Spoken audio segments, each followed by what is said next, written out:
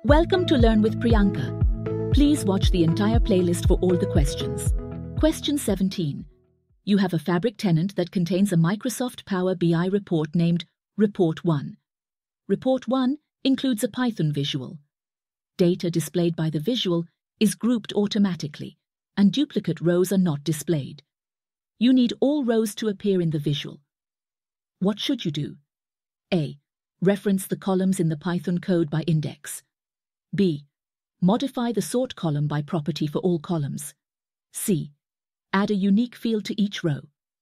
D. Modify the summarize by property for all columns.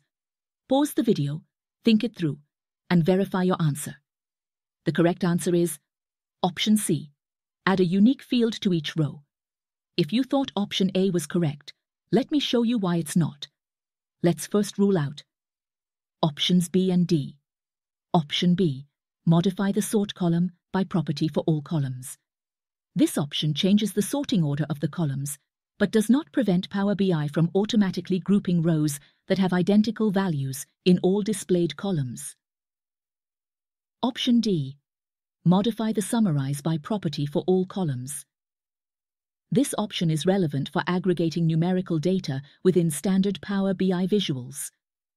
It does not affect the grouping of rows in a Python visual, where you need to ensure that all rows, including duplicates, are displayed. Option A, reference the columns in the Python code by index, is incorrect. This option means accessing the data in the data frame using numerical indices. For example, df.iloki index number ing, instead of column names like df.fieldname. This method does not affect how Power BI groups or displays the data because it only changes how you access data within the Python script. Assume you have a data frame with duplicates. If Power BI groups these rows, it might send this to the Python visual. Accessing by column names or accessing by numerical indices, both approaches access the same data after Power BI's pre-processing, which means that the method used to reference the data in the Python script doesn't affect whether Power BI grouped the rows or not. So clearly, option A is incorrect because referencing columns by index does not affect how Power BI processes data.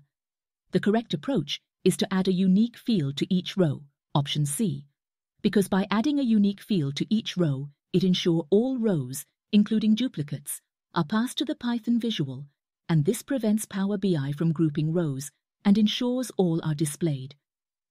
This solution is supported by Microsoft documentation, which states that adding an index field makes all rows unique and prevents grouping. I hope this explanation was helpful.